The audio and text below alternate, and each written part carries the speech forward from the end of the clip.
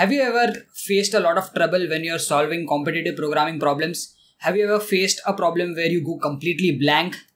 Do you think that you lack that proper approach when you're solving competitive programming problems? Well, in this video, I'm going to talk about 3 prerequisites or 3 steps that you should first undertake before getting on with competitive programming.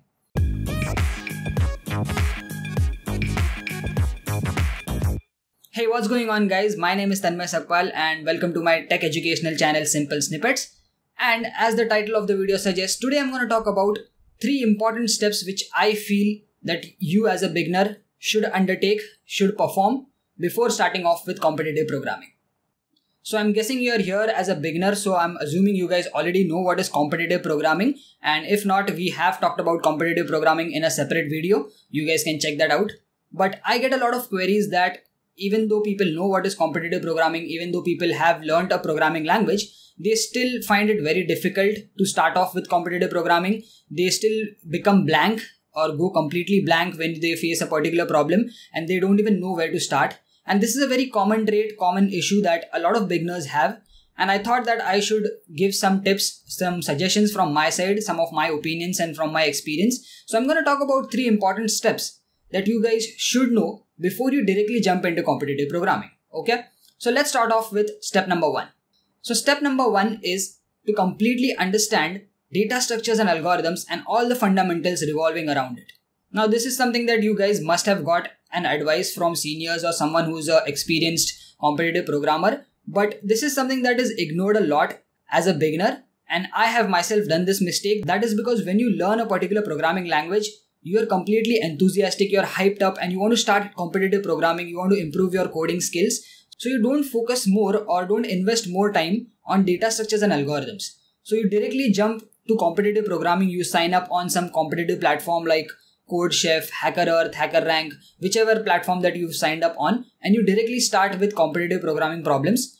And initially, maybe at the very easy level, you might be able to solve a few problems, but as you progress, what happens is you start to realize that you're lacking that approach, or you don't even know where to start, or you don't realize which kind of algorithm or which kind of data structure is applicable in this scenario. Now, this is because your data structures and algorithms fundamentals are not very strong, and that is where all of your majority of the focus should be before you start off with competitive programming. Now, there is no such limit to giving time to data structures and algorithms. It's a very infinite subject. And you might have guessed it if you're an old subscriber on this channel. If you see the data structures and algorithms playlist, it's been going on since more than a year now, and we still have to cover many topics, right? So you guys can check out the DSA course on this channel if you're new on this channel.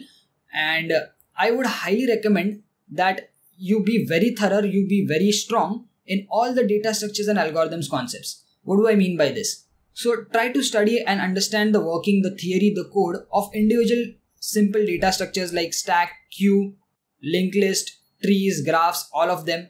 Try to understand the different concepts that we have in data structures and algorithms. For example, recursion, what is divide and conquer, what is dynamic programming, etc., etc.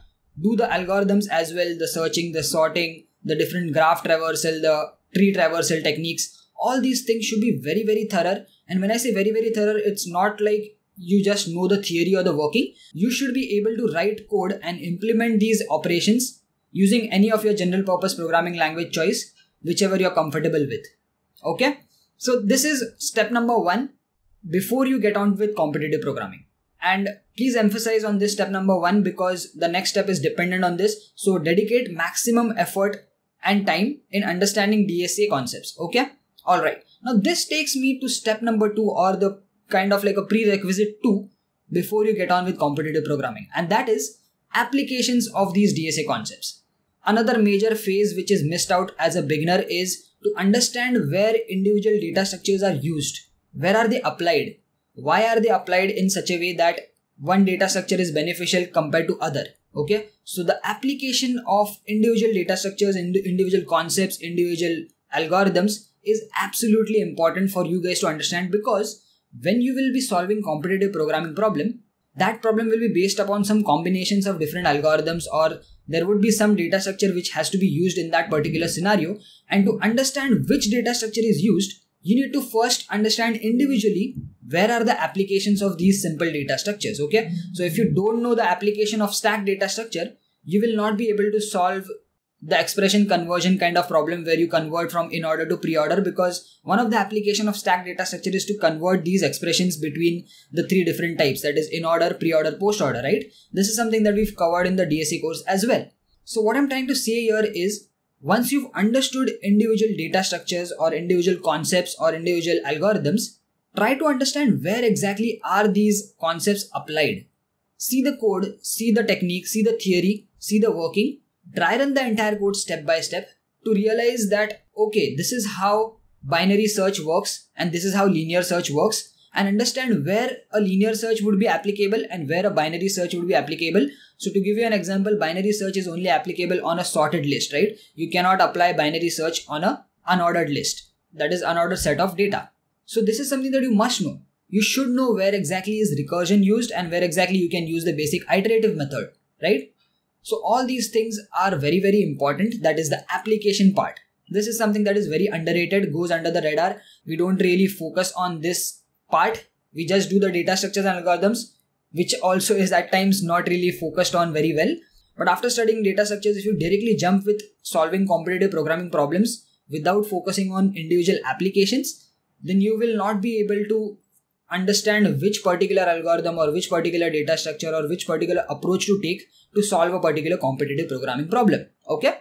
So second part, that is second step, is to understand applications of all the individual data structures and algorithms thoroughly. All right. So the last step of this 3-step approach to getting started with competitive programming is, well, you guessed it, practice. Yes, there is no running away from practice. And when I say practice, it means you typing the code yourself with your own hands. And this is actually just starting off with competitive programming. The first 2 steps were about data structures and its applications, where exactly they were used, and building your logic and understanding different concepts. Now the third step is where you apply all these 2 things and get started with competitive programming. This is the step that you actually start off. Now talking about practice, there are 2 very, very important points that I want to tell you, because everybody will tell you that you have to practice, you have to keep on practicing, you have to give loads and loads and hours of work into the practice phase. But that is not essentially true. Okay. So the 2 things that I want to talk about when it comes to practice is, number 1, consistency. Consistency is absolutely important, because when you're starting off with competitive programming, everybody is very hyped up, everybody is enthusiastic, everybody wants to be the top coder, get placed into the best company. But as time progresses, as you start solving competitive programming problems, or as you start facing a little difficult problems, you get stuck at times. And this is going to happen no matter how smart you are or how well you've applied all the different steps, have applied all the different approaches, etc., etc. You are going to definitely struggle at some point in time. Now when this happens, you slowly start to lose motivation.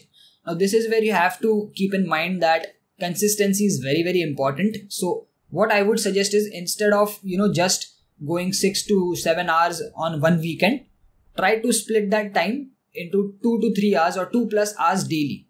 Now my suggestion to beginners is at least 2 hours is needed when you're solving competitive programming problems. And in this 2 hours, please make sure you don't have any distractions. Keep your phones aside, keep them on silent, switch them off, lock yourself in a room.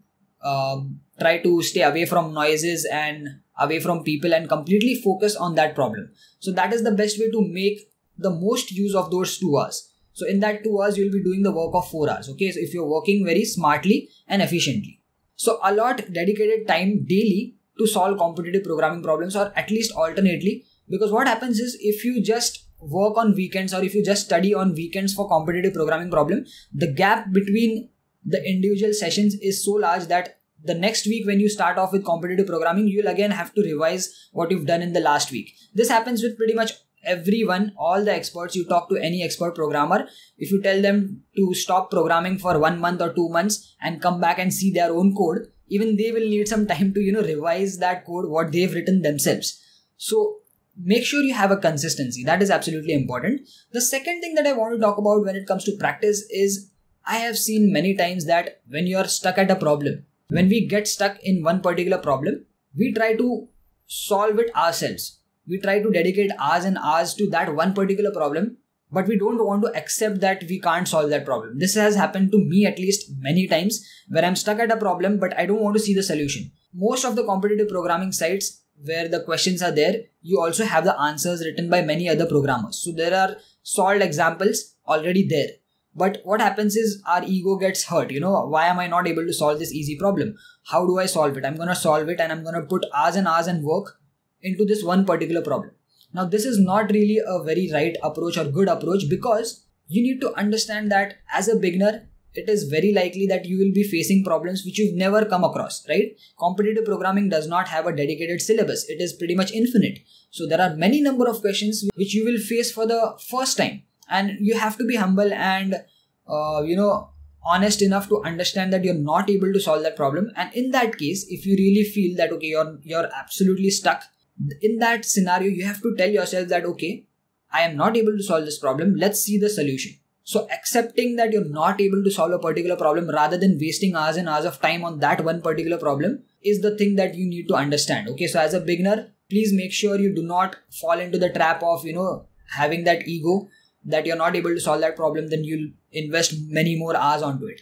Another issue that happens is when you're not able to solve a particular problem, what happens is you dedicate hours and hours of work, and ultimately when you're not able to solve it, you get demotivated and you completely leave the work, right? You completely leave competitive programming. This has also happened to me, where there have been times where I'm not able to solve a problem and I get frustrated so much that I feel, okay, this is not for me. Competitive programming is not my cup of tea, and I completely leave it. Instead of that, if I would have just seen the solution, what I would have learned is I would have learned the approach.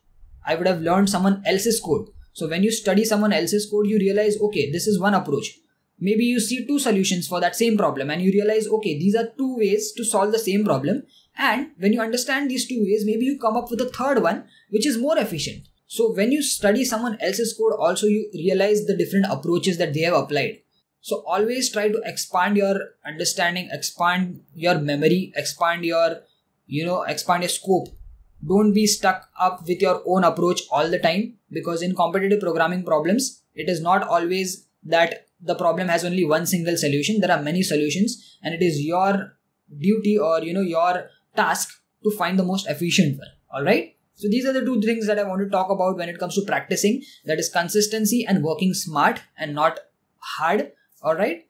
And yeah, these three steps, if you've done in a proper way, where you've dedicated enough time to data structures and algorithms, then enough time to its applications, and ultimately starting off with the practice with the right approach, I am pretty sure that as a beginner, you will face less hurdles. Of course, you will face problems, but at least the severity of these issues will not be that much in case if you start directly from competitive programming. Alright. Okay, so these were my 3-step approach to getting started with competitive programming. I hope this video was helpful to all of you guys. If you found value in this video, please give this video a thumbs up. Please hit the like button. That would be very, very helpful. Let me know in the comments if I've missed any tips. If you have any tips, if you're an expert programmer, if you're an expert coder who's already into competitive programming, add some tips in the comment section so that some beginner who reads those comments will get a lot of help. So that would be really helpful from you guys as well. And if you're new on this channel, definitely subscribe and turn on the notifications so that you get tech educational videos like this one in future. We have a lot of videos on this channel already. Go check them out. And this is Tanmay Sakwal signing off. Thanks for watching. See you in the next one. Peace.